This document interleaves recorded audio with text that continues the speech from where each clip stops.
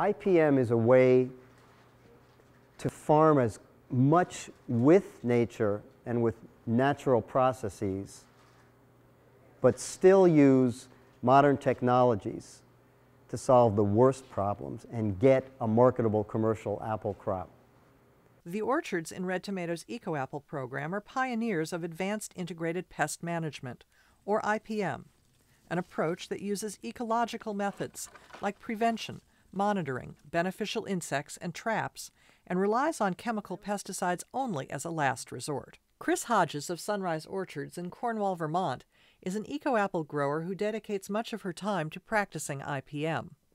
We scout for every insect that is a pressure for us, meaning we sample or we're actually out in the trees looking and recording what we're seeing. What we have here is an apple maggot fly trap, and I also hang this vial of apple essence nearby. And what that does is it attracts the apple maggot fly to the trap. Every 2 to 3 days, I will pick off the flies and keep a tally. And then at the end of the week, I will come up with the average. And depending on that number, I decide whether to treat or not. We don't feel like we are being responsible growers without doing an IPM program. The Eco-Apple protocol sets strict production standards and provides third-party certification by the IPM Institute of North America. To keep up with the latest research on IPM, Red Tomato and the growers work with scientists at Cornell University, the University of Massachusetts, and the IPM Institute.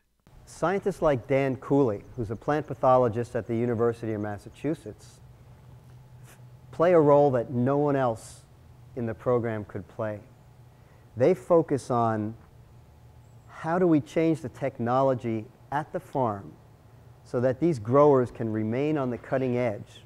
IPM is a way of measuring, evaluating what's going on in a crop in the way of pests and damage in the environment, and then having more control over the quality of your fruit without spending a lot of extra money and causing a lot of extra pollution that you don't need to do. I think that one of the reasons we stay in farming is because we really love what we're doing, and part of that is IPM. It's about working with the land and working with insects and trying to make it all work together.